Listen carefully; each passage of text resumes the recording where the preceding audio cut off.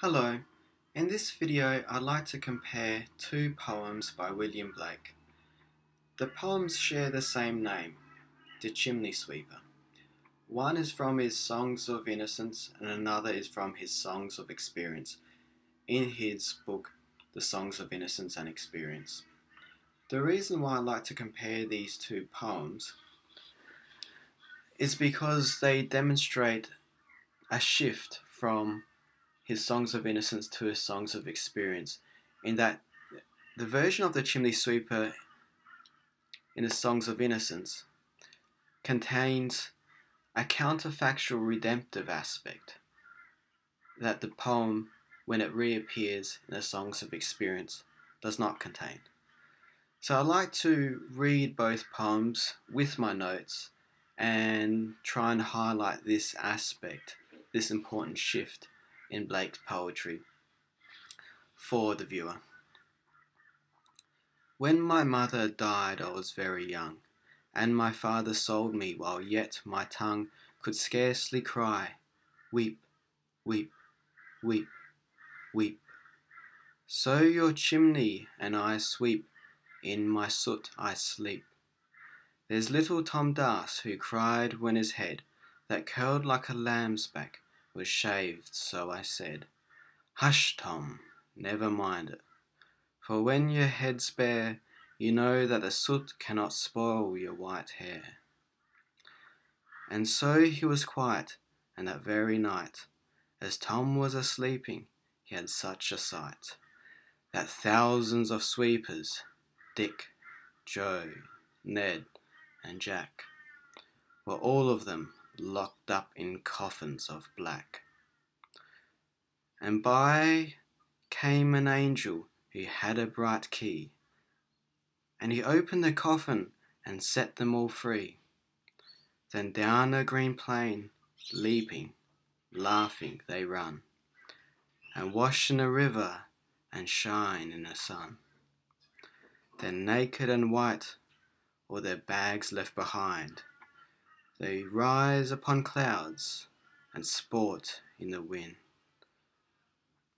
And the angel told Tom if he'd been a good boy, he'd have God for his father and never want joy.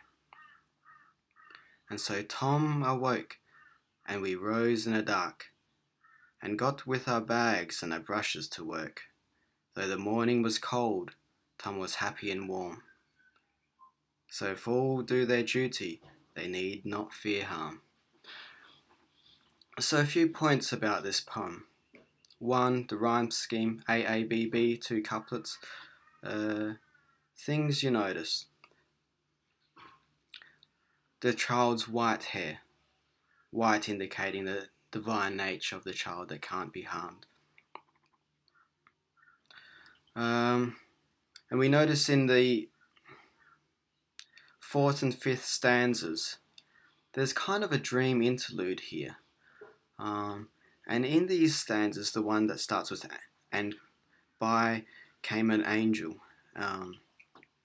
through down to, he'd have God for his father. In this dream interlude, this is where the counterfactuality comes in and is inserted. And that overcomes the horrors of the reality, of the realism, of the description of the actual situation of the child chimney sweepers. So this is a crucial point. The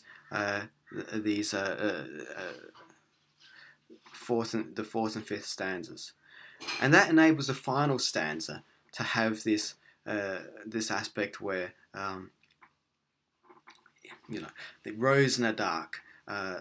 Tom, even though you can imagine winter in England, rising in the dark, naked, head shaved, going to work, basically being forced up a 7-inch by 7-inch chimney to basically stay in a chimney all morning, covered in dust and covered in ash, freezing, and the idea that Tom was happy and warm. So there's kind of an idea that the worse can't harm the better, that that despite all the horrors of reality, there is some sort of counterfactual or transcendental redemption going on here, and this is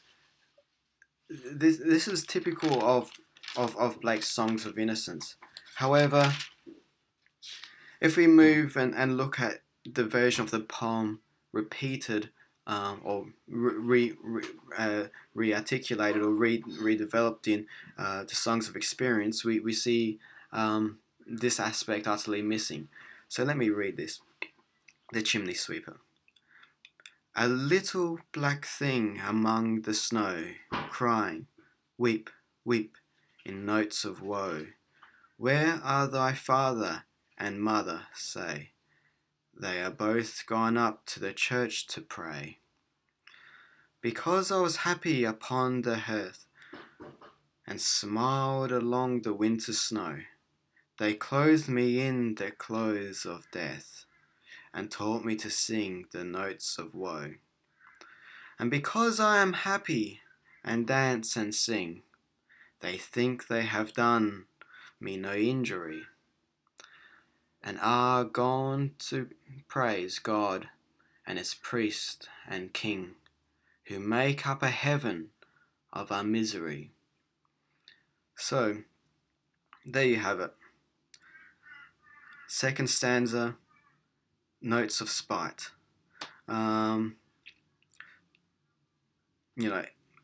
third stanza we see aspects of resilience, that, well, the child's still happy, but it doesn't mean that there has been untold harm done, and that there is nothing that redeems that harm. And there is resentment coming out. There is sort of establishment sentiments coming out against this established conventional religiosity here and the hypocrisy of it. So there is a very different tone. There is kind of that. So I think these two poems need to be read together to see these two aspects.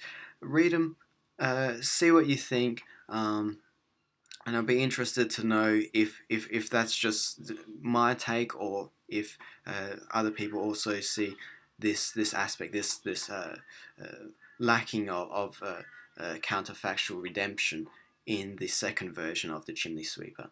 Thank you.